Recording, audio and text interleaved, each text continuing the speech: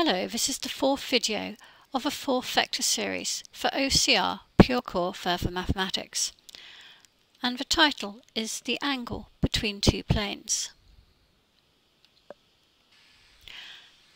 The scalar product and angle between two vectors was covered in previous videos, the Vector 1 series. So the angle between two planes can be found using that scalar product. Cos theta equals the scalar product of two vectors A and B divided by the magnitude of those same vectors.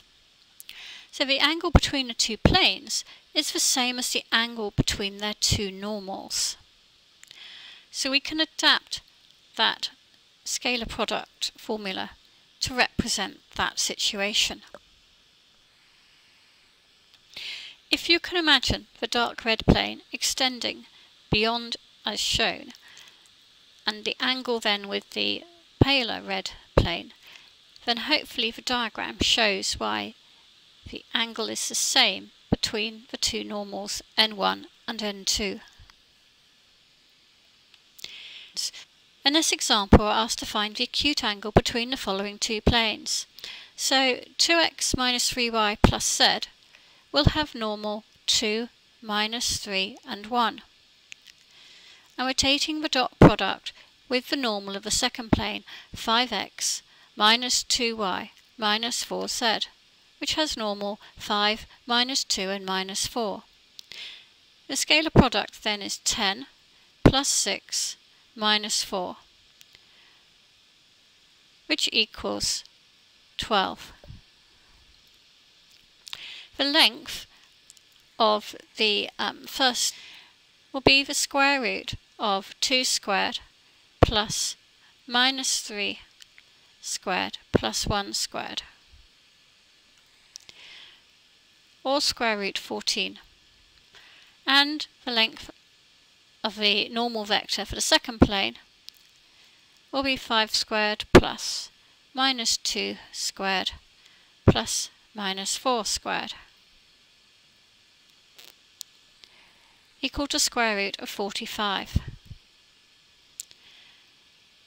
Theta will then be inverse cos of 12 divided by square root 14 square root 45.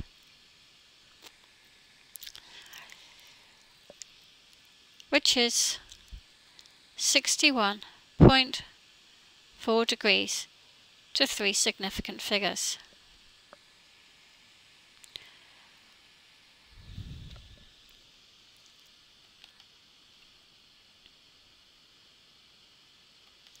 In the second example, we're again asked to find the acute angle between two planes. Slightly different notation and form of equation is used. So for plane 1, we can see that the normal is 2, 2 and minus 5 from the Cartesian equation.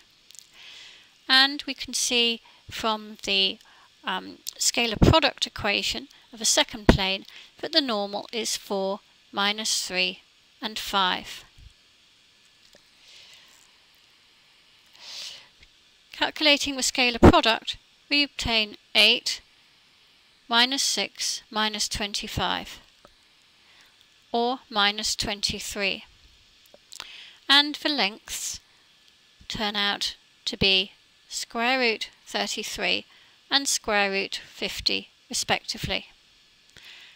So theta in this case will be cos to the minus 1 of minus 23 over square root 33 square root 50.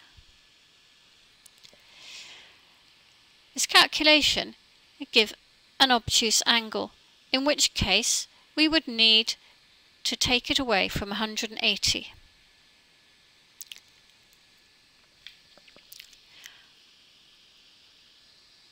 So the fact that we get 124.5 means that the acute angle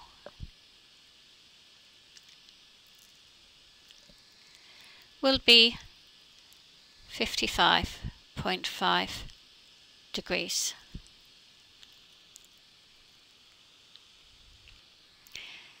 In the next video, we will look at the intersection of a line and a plane.